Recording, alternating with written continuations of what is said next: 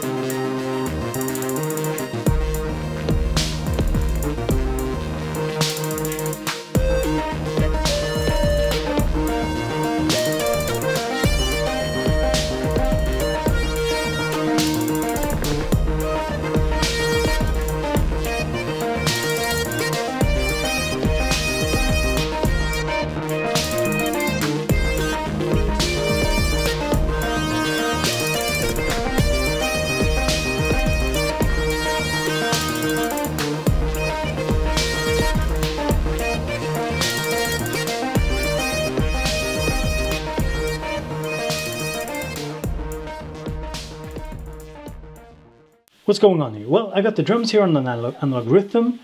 Basically, you know, is the kick drum, a snare, another kick drum, clap, some hi-hats. And my daughter, she's not really happy with this setup. And over here on the circuit, I have a custom lead sound that I'm using, or pad sound that I'm using.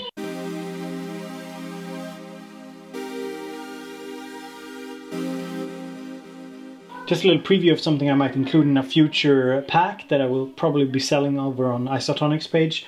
That's at least the plan, but I'm not sure. If you like that idea, you could, you know, leave a comment down below letting me know if you want to see some more of these patches.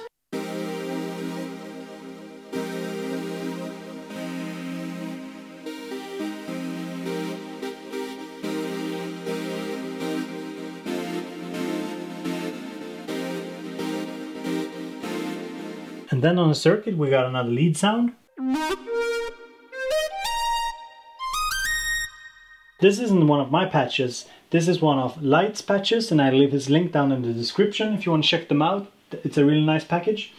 And then here over on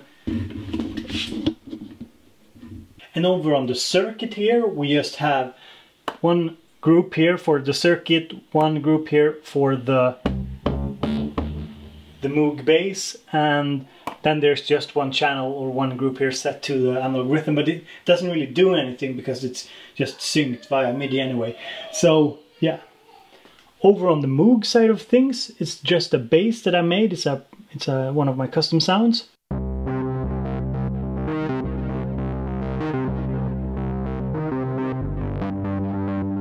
And the Moog actually goes through my super cheap 40 euro Chinese made, I think at least Chinese made delay unit here, which is set to to a reverse time kind of delay, and then goes into the Hall of Fame. And during the jam, I just hit this at a certain point, just create some variation and some atmospheric sounds.